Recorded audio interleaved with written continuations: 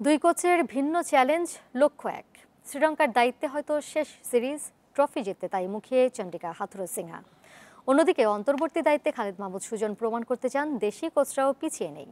English কন্ডিশনে খেলে লঙ্কা এসে দ্রুত মানিয়ে নেওয়ার কাজটা কঠিন বলেছেন সুজন।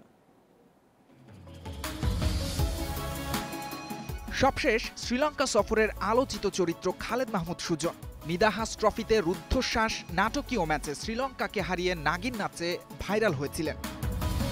আরও একটা লঙ্কা সফর, এবার ভিন্ন দায়িত্বে। কোচ শূন্যতায় আরও একবার টাইগারদের সামলাবেন সুজন। এবারের চ্যালেঞ্জে পূর্ণ শক্তির দল পাচ্ছেন না, সঙ্গে আছে বিশ্বকাপ ব্যর্থতার বাড়তি চাপ। আগের অভিজ্ঞতাও পক্ষে নেই সুজনের। তার অধীনে ঘরের মাঠে ট্রাই নেশন সিরিজের ট্রফি জিততে পারেনি টাইগাররা। দেরাদুনে আফগানিস্তানের কাছে লজ্জা দাগ কেটে দেয়। এবার কি অপেক্ষা করছে? সুজন অবশ্য আশাবাদী।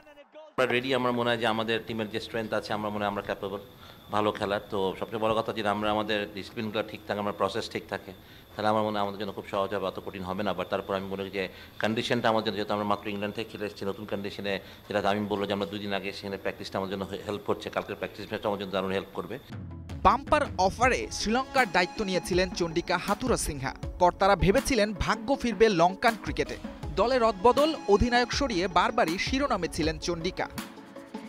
গেল 1.5 বছরে ধীরে ধীরে অবস্থানটা নড়বড়ে হয়েছে কোচের। বিশ্বকাপের পরপরই বোঝা গেছে সরে যেতে হবে। লঙ্কান ক্রীড়ামন্ত্রী বলে দিয়েছেন পদত্যাগ করতে হবে যত দ্রুত সম্ভব।